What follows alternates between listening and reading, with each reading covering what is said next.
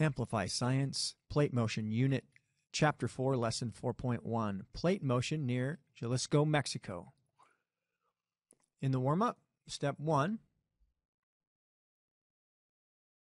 you are introduced to the Jalisco block, which is near Guadalajara, Mexico. After you respond in the box, make sure you hand it in.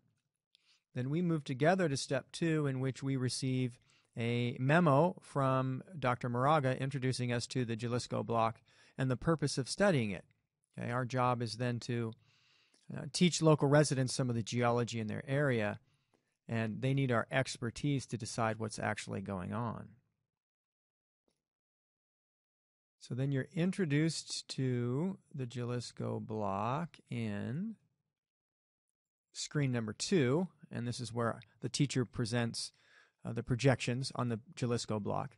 So here it is. Notice it's found as a part of Mexico, the west coast of Mexico.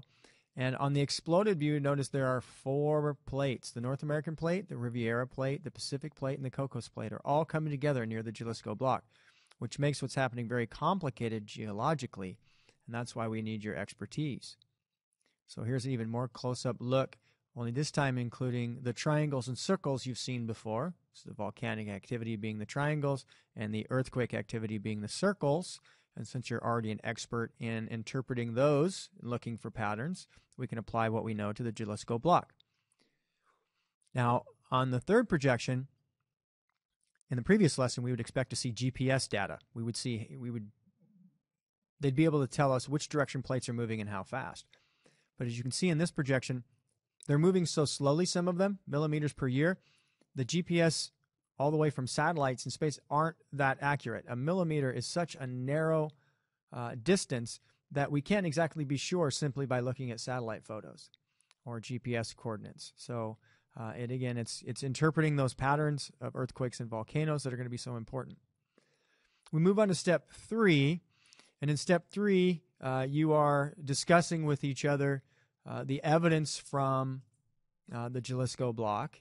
And there are 3 screens in which you see evidence cards. And I'm going to pop over to 2 handouts. Part of this discussion, you get these copies in front of you at your table to help organize your thinking. There are 2 claims, convergent and divergent boundary. Okay? Hopefully you're an expert at the characteristics of both.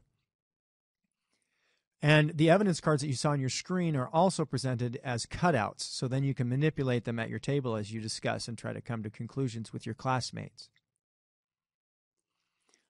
When we move on to Step 4, you will actually sort those cards into those under those claims, and also encourage you to annotate or write on those cards or on the claim sheets any reasoning. They do give you some sentence starters in Step 4 to use if you so choose.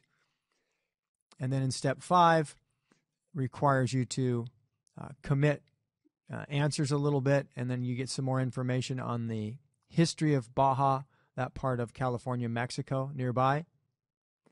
And then once you respond to those questions, you can hand that in, and that would be the end of 4.1. Okay, remember, the purpose of 4.1 is setting you up for a science seminar, which is coming down the road.